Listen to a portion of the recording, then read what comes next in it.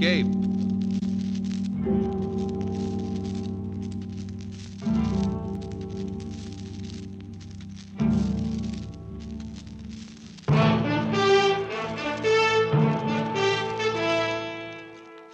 It's time to escape into the world of adventure.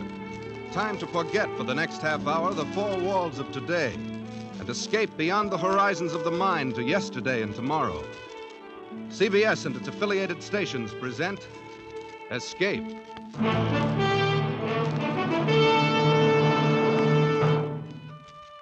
Tonight, we escape with Rudyard Kipling and the two gentle scoundrels he created in his immortal story, The Man Who Would Be King. The time, sometime before yesterday. The place, the north of India. The man who tells the story, Rudyard Kipling. One Saturday night, it was my unpleasant duty to put the paper to bed alone. It was a pitchy black night, as stifling as night can be in India in June. It was very still, save for the ticking of the clock above my desk, which seemed to shatter the black heat of the night as the hands crept toward 3 a.m. And then from the passage outside my door, Hey, Peachey. I heard voices. Your light burning. And he must be here. Open the door. Who's there? Only us. Who are you? He don't remember us, Dan. That he don't. How could he forget having us turned back at the Jodhpur border?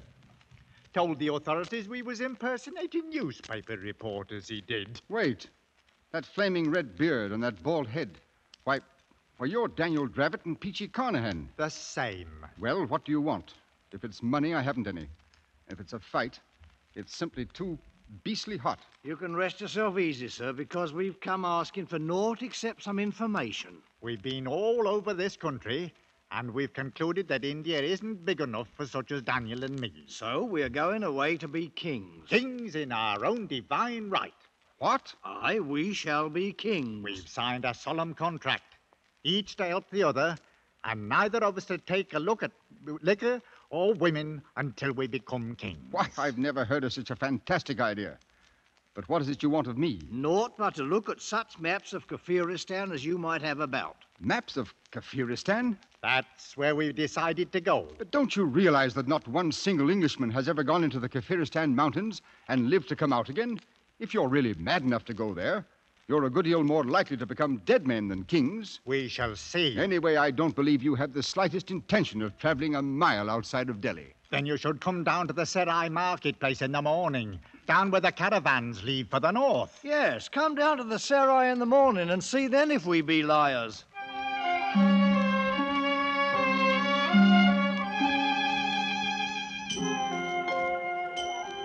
Oh, thieves, robbers, liars, the blessing of Pir Khan upon all pigs, dogs, and perjurers.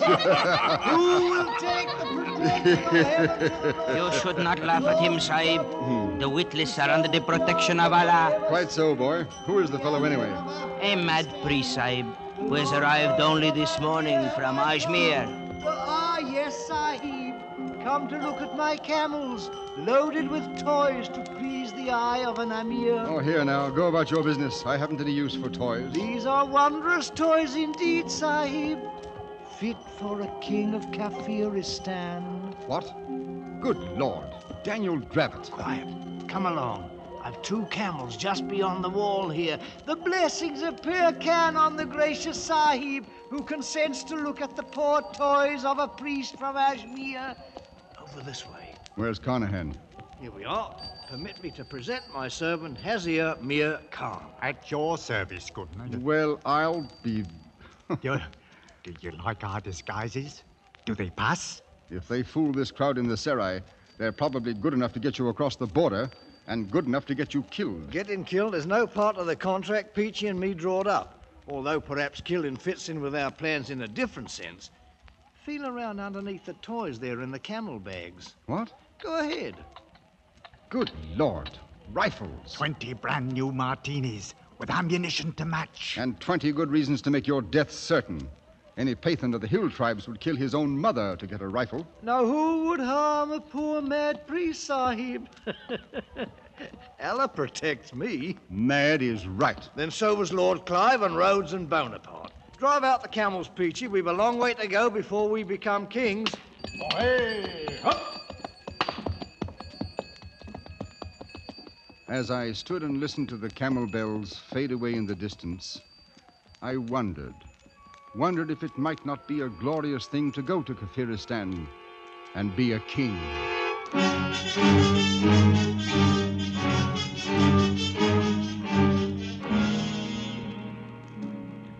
3 years pass in India much as they pass in any other land. It grows hot, then the rains come, and then the heat again. Some colonel at a hill station puts down an uprising. A new viceroy comes out from London, and the paper duly records the death of a sultan in Rajputana, and the trees in the courtyard grow a few feet taller. Finally, time in its circle turned up another night, much like the one 3 years before.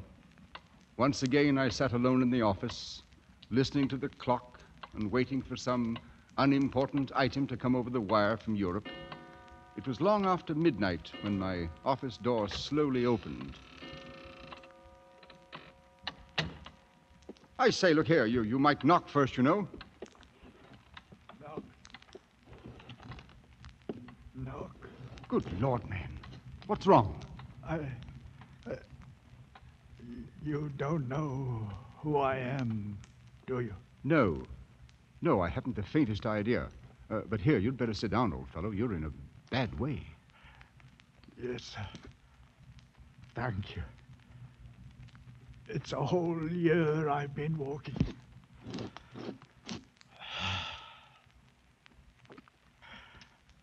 Right here in this very office we settled it. You sitting right there and giving us the maps. You've been sitting there ever since. 3 years. No. Oh, no. Why, a man couldn't change that much in 3 years. You're not Peachey Carnahan. Yes.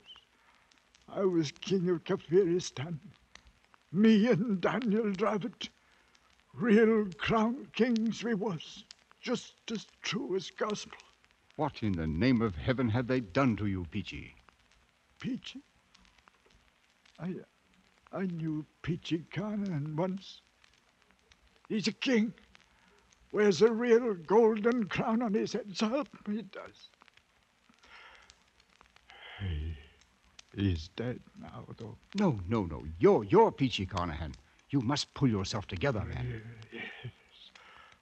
Pull myself.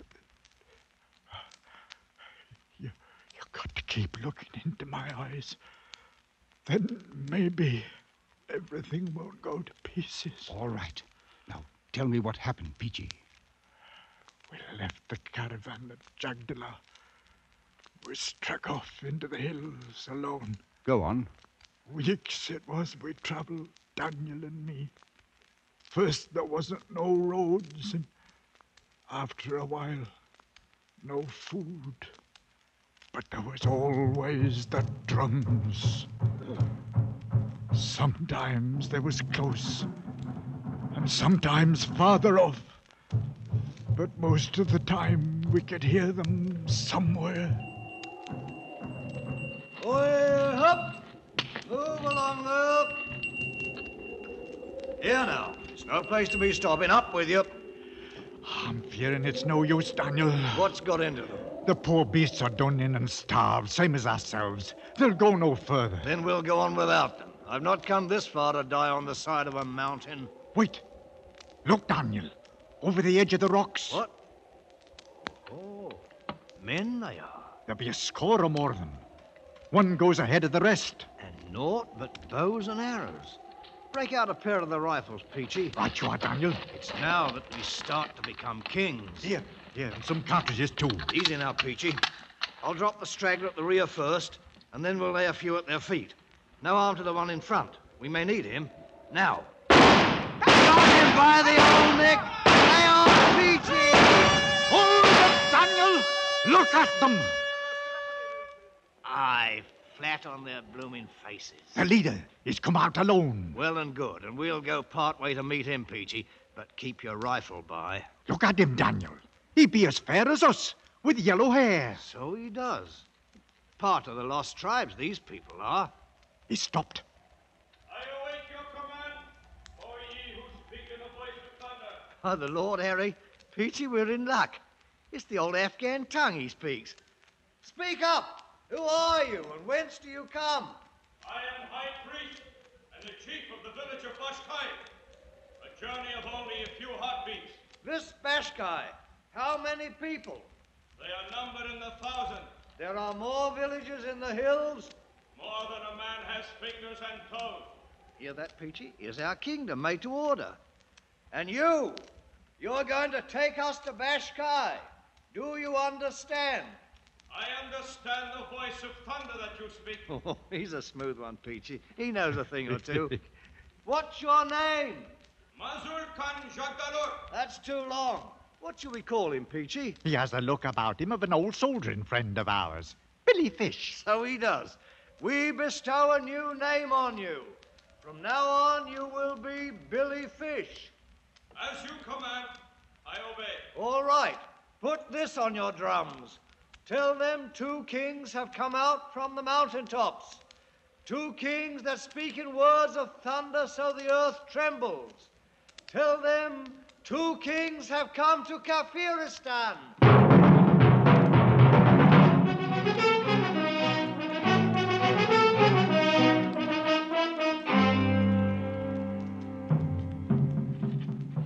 That you, Peachey?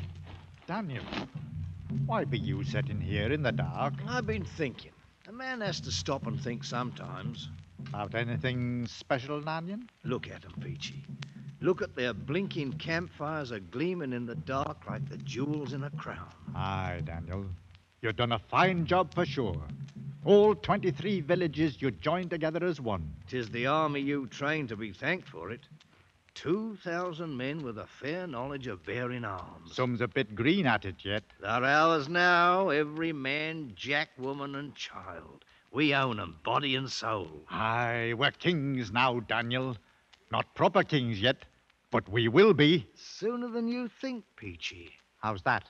Billy Fish told me something today that fair amazed me. These people know the craft. You mean they're Freemasons, Daniel? It ain't no wise possible. So help me, it's gospel true. He give me the grip and everything. It's old, the craft is, older than the memory of man. And up here in the hills, they've been preserving it all these years. Why, some of the high priests know up through the fellow craft, but they don't know the 3rd degree. See it, Peachey? They don't know the 3rd degree, but we do. Daniel, what is it you're fixing to do? We're going to be proper kings. We're going to get 'em going and coming now. I'm going to turn the whole country into one grand lodge, raise some of the priests to 3rd degree, and for me, I'll be the Grand Master of Kafiristan. Oh, but you ain't got the right to. We never been officers in no lodge. Right?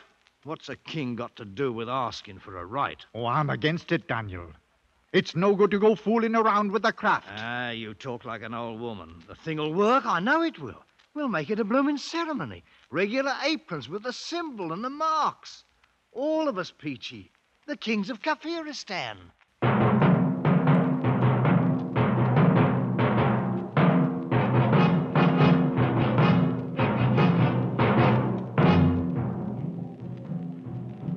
Everything is prepared, Master. And the priests and the people wait. Well, they don't have to wait much longer, Billy. Here now, Peachey. How do you like my apron? It's a wondrous sight for fair, Daniel. Made of white ermine skin it is, and the master's mark with emeralds studded. The mark? You know the meaning of the mark? That I do. What's got into you, Billy? Not. But 'tis a thing that's passing strange, Master. Strange and rubbish. Come along now. Ready, Peachey? Right with you, Daniel. Then out we go. Onto the temple steps. We'll give 'em what for. Knock their blinking eyes out. That's what we'll do.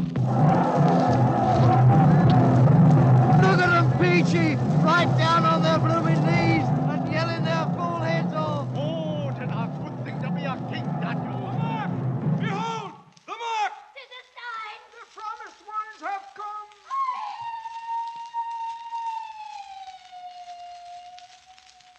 Here now. What's wrong with the priest, Billy? It looks like trouble, Daniel. No, stand where you are, master. They recognize the mark. That great stone in the floor. Why do they turn it over? Wait.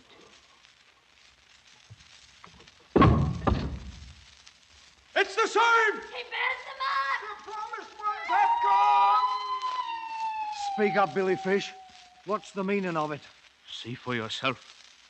Look. Daniel, carved on the back of the stone. 'Tis the master's mark, all right. And the same as the sign you wear. Only a few of the priests have known of the hidden mark on the stone. What does it mean? The many who have doubted you were a god doubt no longer. And you, Billy? What do you think? I, master? I think that now it is the time for these. Daniel, golden crowns. Aye, how they glitter. Fit for the brow of a king. 'Tis what we came for. Here now, put 'em on. We'll crown ourselves in our own right. Listen to 'em. You know something, Peachey? We come here to be kings, and that we are, all right. But blamed if we ain't a couple of blooming gods to boot, with 1,000,000 people bowing on their knees before us.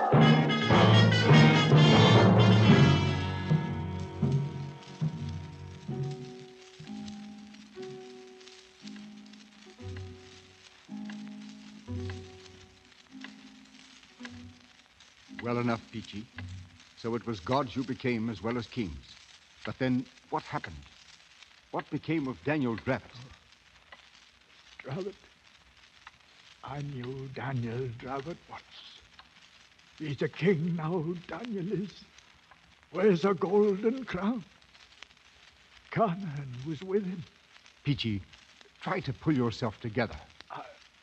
I'll try. Now, you became kings, you and Daniel. Kings of all Kafiristan. He was a fine figure, Daniel was, with his red head wearing that golden crown. Kept himself aloof from the people, so to speak. And when he walked before the temple, they fair crawled on their stomachs to worship him. But what happened, man? Happened? Well, I figure mostly it was winter coming on. The winds were starting up, and the clouds was blowing down from the north. Oh, it could blow beastly cold, that winter wind.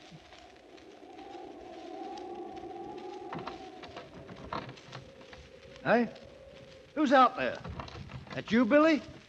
Confound it anyway. Here now. What's this? I have brought you food, master. Stew of the wild sheep with curry and rice. Up off your knees, girl. Bring it inside. Thank you, master. Place it there. Now, you're a well-favored wench. I do not understand.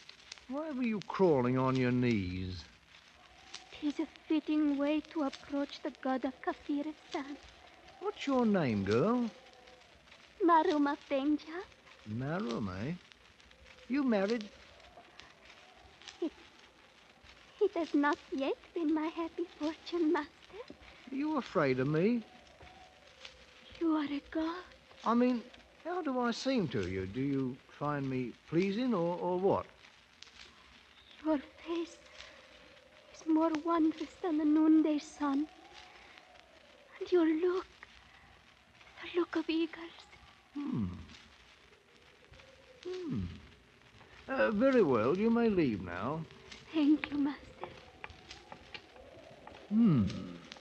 Marum, eh? Peachey! Peachey!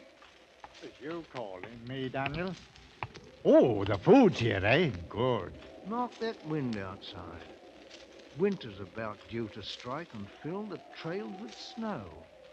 There'll be little moving about afore spring. Right you are. Peachey, I've decided to take a wife. But you can't do it, Daniel. We made a contract. That was till we was kings. Well, kings we've been many months now. Oh, but it's no good. I tell you now, I'm against it. Against it? You was against using the craft too. But look what it done for us. Oh, but this is different. Billy Fish will tell you no, too, the same as I do. Billy Fish, huh? Who's the king here, him or me? My mind's made up. 3 days from now, I shall have me a wife. And you can put it on the drums and tell every blighter out there in the hills. The kingdom of Kafiristan is going to have a queen.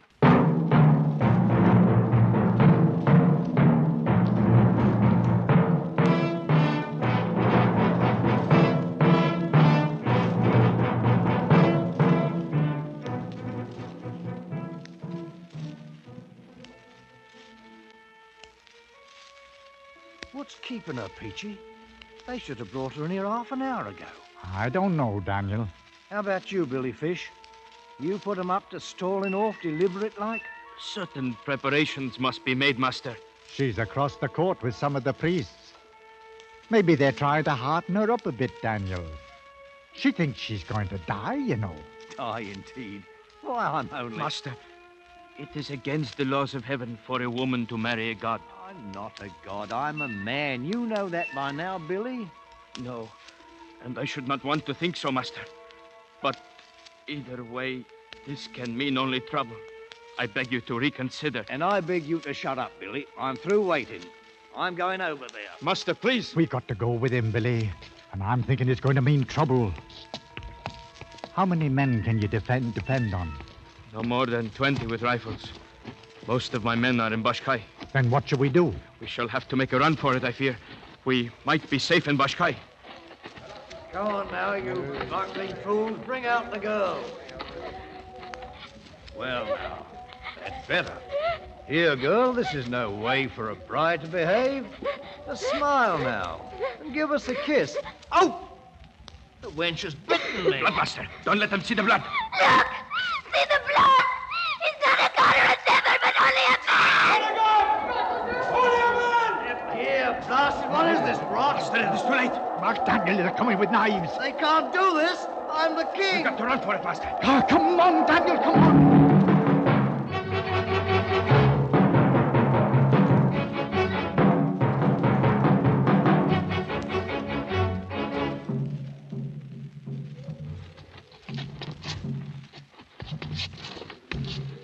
Confounded heathens. I'll come back and beat their blasted heads in. That's what I'll do. Oh, Daniel, we'll be back all right. How much further, Billy? Only a short way beyond this ridge, Master. Well, so far, so good.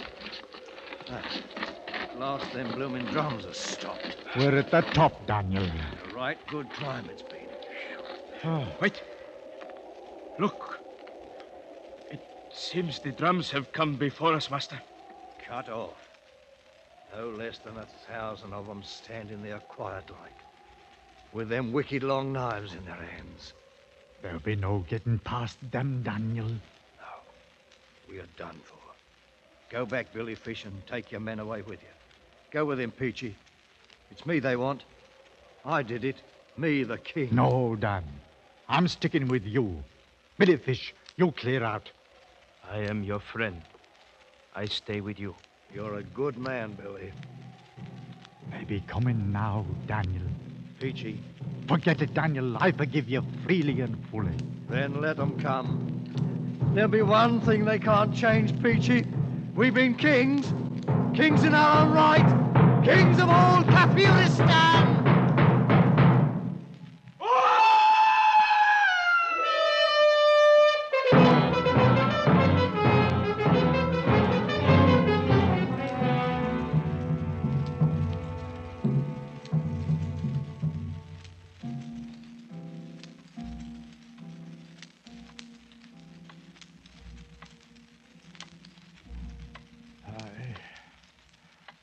Sliced open poor Billy Fish like a bloomin' herring, they did. There in the snow and the rocks. Good Lord, man. But you, Peachey, you got away from them. Like nowhere did I get away from 'em. They had us for fair, all right. Strung me out on a tree. Drove nails right through my hands, they did. See? But I fooled them all right. 'Cause morning came, I wasn't nowise dead. And then I made them think I'd lost my senses. They was afraid to harm me because I was protected by Allah. They cut me down then, and after a while, they let me go. You poor devil. But what of Dravett? What happened to Daniel?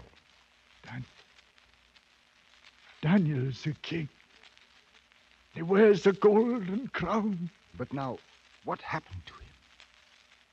He's never left me. All them long months walking on the road back, he kept me safe.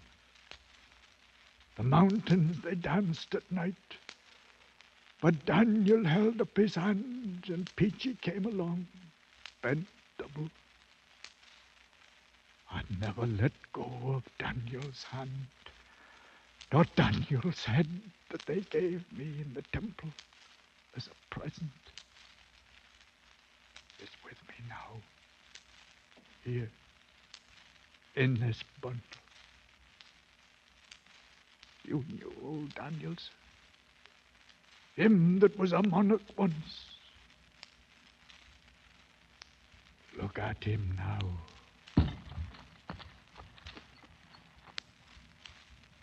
Well,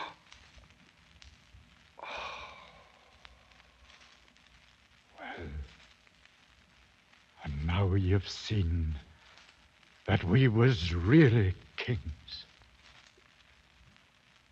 I'll be on my way. You'll pardon me, sir?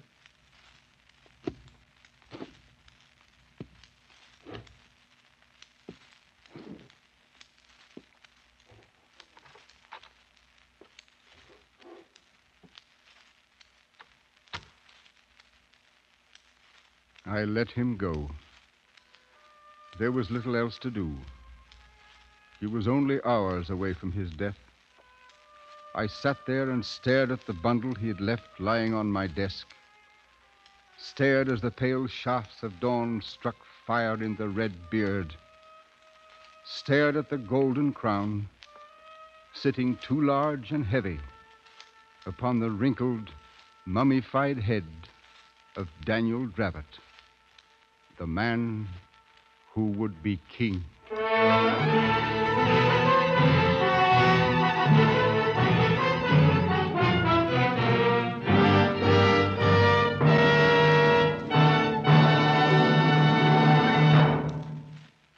Escape is produced and directed by William N. Robson. Tonight's story, Rudyard Kipling's The Man Who Would Be King, was adapted for radio by Les Crutchfield and featured Raymond Lawrence as Peachey, Eric Snowden as Daniel Dravett, and Herbert Rawlinson as Kipling. Musical effects were created and conducted by Cy Fewer.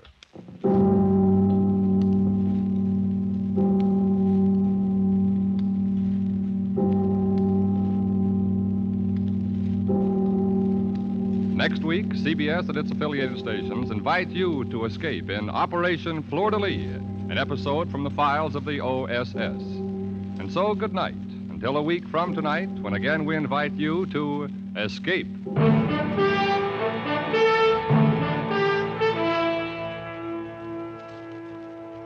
This is CBS, the Columbia Broadcasting System.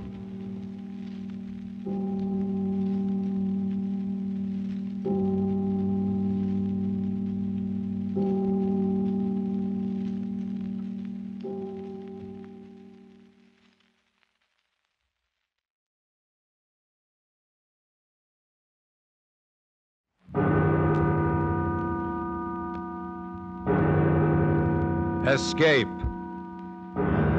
Escape tonight to occupied France and the underground.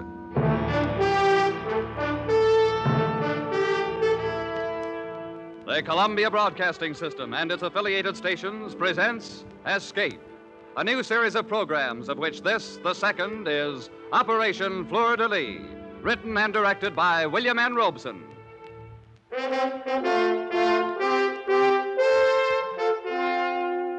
Today, the 14th of July, the people of a free France celebrate the anniversary of their escape from the tyranny of the kings of Versailles.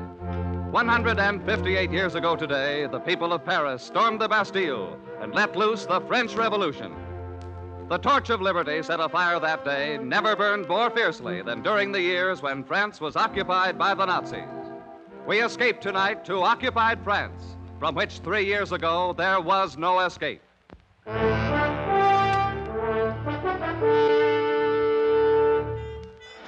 You can call me Duke, but don't use my right name. I might want to go back to France someday. And there are a lot of people in the world that wouldn't understand that what I did was justified in a war.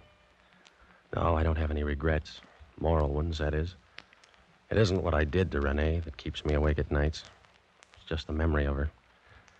There isn't much about her in my official report on Operation Fleur de Lys, but then it isn't customary to include descriptions of slim, sunburned legs and wide, deep brown eyes in a military document. And anyway, she was only an incident in the operation, even if she became somewhat more important to me. Operation Fleur de Lys began like all the others in the grubby, undistinguished house in London, which was the headquarters of the OSS, the Office of Strategic Services, otherwise known in various parts of the world as screwballs, cutthroats, spies, cloak and dagger boys, and American underground agents. Gentlemen, Operation Fleur de Lys is planned to assist the advance of our forces once they've secured a beachhead in Normandy. Is that where we're going in, Major? That is one of the possibilities, Lieutenant. Yes, sir. You will jump over Grandmont in northern France, here on the map. You're to set up roadblocks on these 3 state highways. Here, here, and here. There is an underground contact near Grandma's? Yes, Alcine Duton. He's leader of the local Maquis. He's expecting him. In addition, you're to block these railroad lines entering and leaving Grandmont. These operations are to coincide with the advance of our ground forces. If they land in Normandy. If they land in Normandy. You will enplane tonight at 2100 hours and will drop over your objective at, I should think, approximately 2230. Any questions? No, I don't think so, sir. Well, yes, sir, I have a question. Yes, Lieutenant? How many of us are going on this mission? Just the 2 of you. Just the 2 of us. And all we had to do was organize an underground army, disrupt the supply lines of a half a dozen Nazi divisions, and give support to the entire Allied invasion. Just the 2 of us. But that's the way the OSS worked. And nobody ordered Hill and me into it. We'd volunteered. I don't know why. Maybe for moments like this one, when you get a B-24 assigned to you as a personal taxi, and there's lots of room to sprawl around after the bomb bay. How do you feel? Fine. Scared? Of course I'm scared, aren't you? Me? No, this is a walk. You forget how tough it was when we were at paratroop school at Benning. Yeah, that was real rugged. If the wind wasn't right, you might land in the Chattahoochee and get all wet. And there was always the chance that you'd sprain your ankle coming down too hard. And the sun was so bright on some of those daylight jumps. Whereas we got none of those things to worry about here. A nice pitch-black night over France, no sun to blind us, no Chattahoochee River to fall into. Hey, Lieutenant. Yes, Sergeant. Skipper wants to talk to you on the intercom. Thanks. Here, use my cans. Thank you. Duke here. Lieutenant, I'm over your objective. Any signal from the ground? Yes, the one arranged. 4 dots, 2 dashes. Green. Very well. You and Lieutenant Hill move into the bomb bay catwalk. I'll open bomb bay doors in 30 seconds. Roger. Good luck. Thanks. Sergeant, stand by to dump those supplies as soon as we're clear. Yes, sir. Come on, Ed. This, as someone has said, is it. So soon? Just as I was settling down to a good book. Bomb bay doors are opening, sir. Okay, Sergeant. All right, Ed, let's check your harness. It's a frightful mess. I just can't seem to do a thing with it. I know, but this is the last party you'll have to wear it on. Okay. How am I? Well, don't look now, but your chute's showing. Tuck it in. Let's get out on that catwalk. Why, what a refreshing breeze. And all of France at our feet. You see the signal? That's what I'm looking for. There it is. Over to the left. You got it? Got it. Let's go! You kid. Sure you kid. It helps. But for those 10 seconds while you fall free, nothing helps. You hang on to the ripcord and you count off the seconds and you try not to count too fast.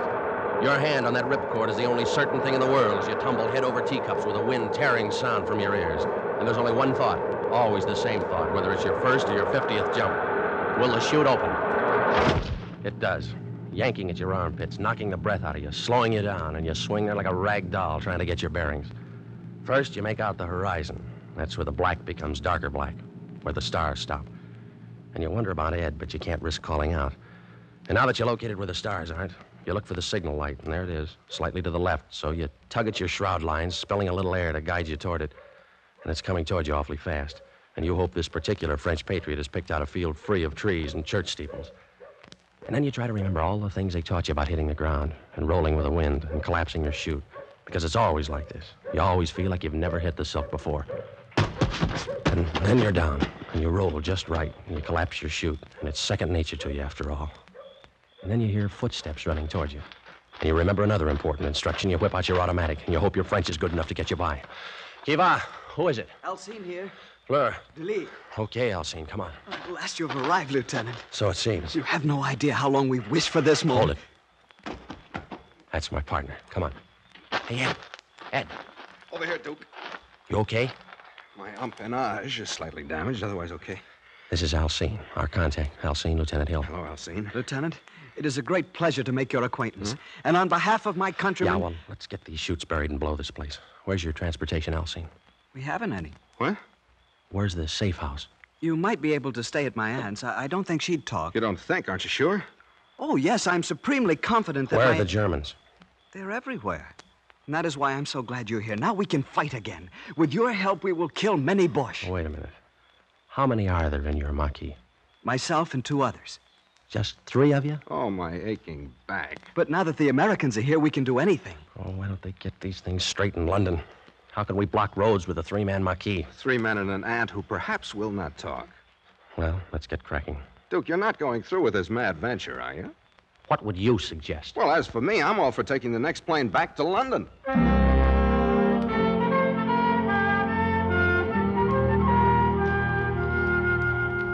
Another piece of bread, Lieutenant. No, thank you, ma'am. This bone chicken is delicious. How do you call it? K-ration. Supreme. We've had nothing like it since the Boche came. Yeah, well, you get used to it. And cigarettes, Tante Marie. Cigarettes made of real tobacco. Ah, you Americans have everything. Madame, Alcine, you are kind, you are hospitable. But the comforts of K-ration will not block roads. We need men. We must form a Maquis. But we have a Maquis. Look, Alcine, there are 3 of you and 2 of us. Sure, we've got guns and we've got ammunition and supply chutes somewhere out in that field where we landed. We've got arms for 50 men. But if we had those men, we still couldn't go to war against the German division. Now, you said yourself there's at least a division garrisoned in Grammont. What must we do? First, we must organize a Maquis. We need men. Can you get them? I can go into the village and talk to my friends. Should have done that a long time ago. Alcine, that would be most unwise. Why? Didn't you know? Alcine is a patriot. He's a deserter from the Vichy army, so he's wanted by the Gestapo. Oh, great. And there's a Gestapo headquarters in Grammont, of course. Of course. Alcine is not one to run from danger. Oh, quite the contrary. I can get Renee to help. Who's Renee? Alcine's sweetheart, a lovely girl from Paris. Poor thing, she had to come down to the country because her house was bombed out. Let's leave her out of this. But, Lieutenant, she would be most happy to help. Alcine, you got a lot to learn about guerrilla warfare. You might as well study your first lesson right now. It's short and to the point. No dames.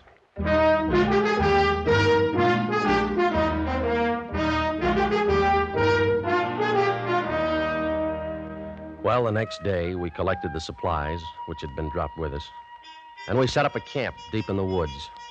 Hill and I were loaded with French money, so we were able to buy food from the friendly farmers.